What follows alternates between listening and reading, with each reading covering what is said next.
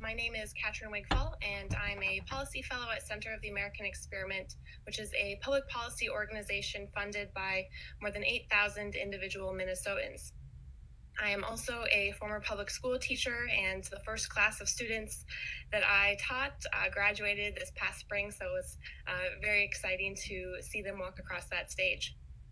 I thank you for the opportunity this morning to express my concerns on and opposition to the proposed changes to R 4615 within the standards of effective practice. In my coursework to obtain my teaching license, I had to incorporate pedagogical theories and practices to help shape and inform my demonstration of what effective teaching looks like. This was so important to not only help me develop as a teacher, but to also help me prepare to serve each of my individual students. Today, I'm going to address the need for and reasonableness of the proposed rules. So yes, setting pedagogical standards and subject matter standards are necessary in teacher preparation programs. However, the content changes and additions that PELSB is proposing to what teachers must demonstrate through the standards of effective practice are unfortunately political and ideological in nature, not academic.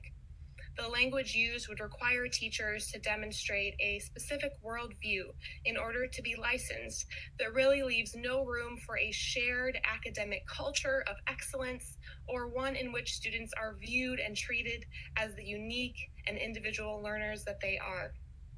The proposed framing of the standards of effective practice instead insists that teachers prioritize group identities with their students, encouraging very concerning generalizations of cultures and ethnic groups.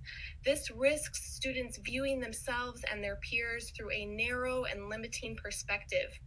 The proposed language also makes concerning and insulting generalizations about our teachers, that they are to consider themselves as biased with intersecting oppressive identities, and that they need to be trained on how to treat others of different demographics with respect and with dignity, that they need to be trained on how to celebrate student diversity.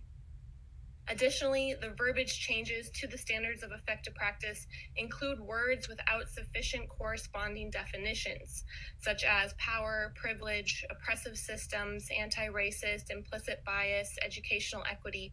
These words have varied definitions depending on the individual using those words, and they also have varied ways of being put into practice.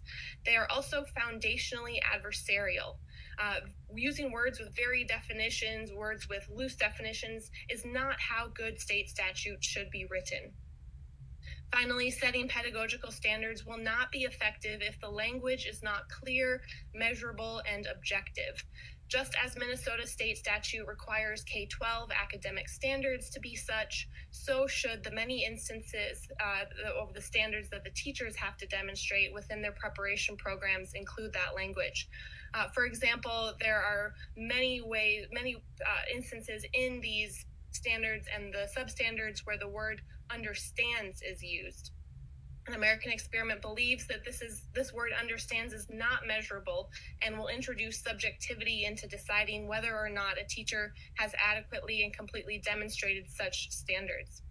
In conclusion, American Experiment does not support the finalization of the proposed changes to the standards of effective practice within Minnesota's licensing and academic standards, as they are currently written in a way that makes assumptions about educators and students that will not help us address the very real and persistent shortcomings within our state's education system, and in fact risks exacerbating the very problems PELSB states it intends to address. We can and should look to what other states are doing to help their students achieve. I think of Mississippi, where Mississippi Black and Hispanic students outperform Minnesota's Black and Hispanic students, according to the nation's report card.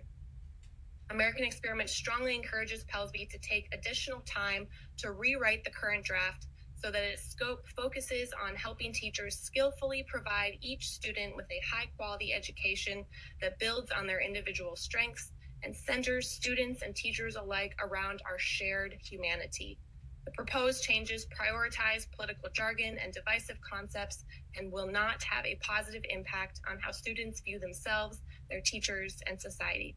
Thank you again for the opportunity to comment.